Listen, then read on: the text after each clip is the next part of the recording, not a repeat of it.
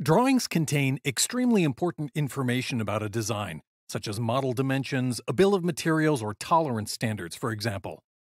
All of the information in the drawing is stored either at the drawing sheet level or within the sheet format.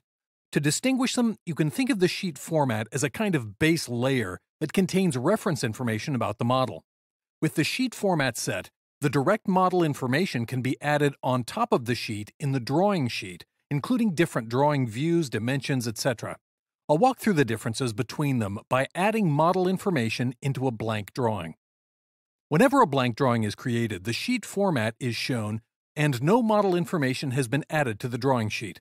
Before I add any model views or dimensions, I'd like to adjust the sheet format, which currently includes the title block shown here in the bottom right corner and the border around the sheet.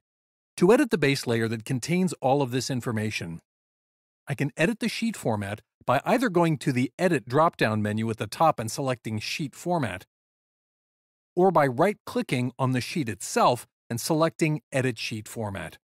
The title block and border change colors, and I can begin making modifications. I can add static text, such as a standard tolerance value,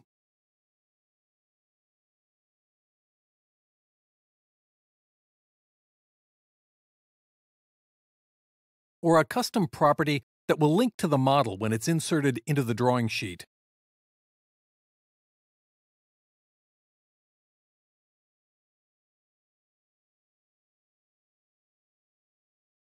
Or add a company logo to identify the company that created the drawing.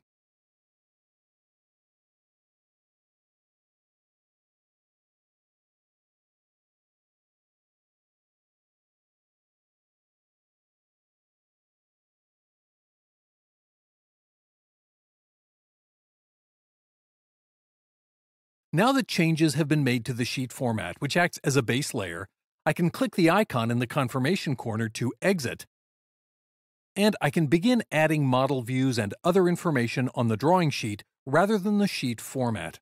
I'll expand the task pane and add a couple views of the pocket knife model. And notice that this information can be added anywhere on the sheet, and the information in the sheet format is unaffected. From here I can add other model info like a bill of materials.